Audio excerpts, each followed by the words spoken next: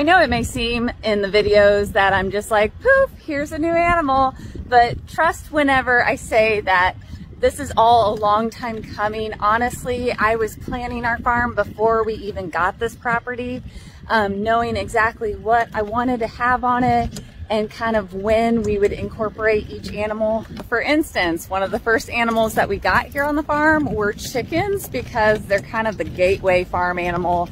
Very small and manageable as you're getting used to everything. And when we first moved to this property, we had a lot of cleanup and fencing to build up first before we could get any other animals. Rip, are you having the time of your life, buddy?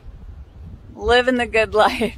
Anytime we add an animal to our farm family, it is really important that we not only research the type of animal we're bringing on if it's new to us, but also researching that particular animal. You know, take Rip for instance. I didn't just go and get a mini donkey. It took a really long time looking for the right one, mostly because we have goats and donkeys have a history of not being the nicest to goats.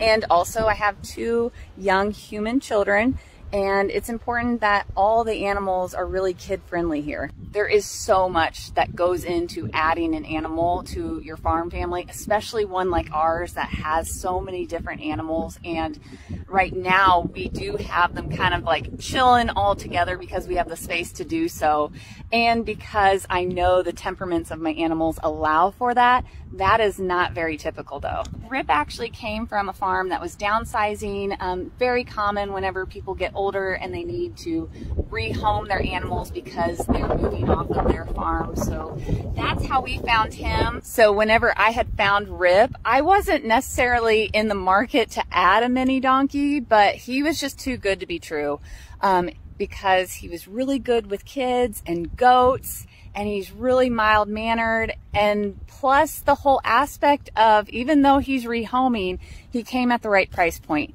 Animals can be very, very expensive. Whether you're rescuing or buying, you're still shelling out money for those animals. In past videos, I've talked about the purpose of our farm and what we do here and all of that jazz. You can check it out in my frequently asked questions playlist.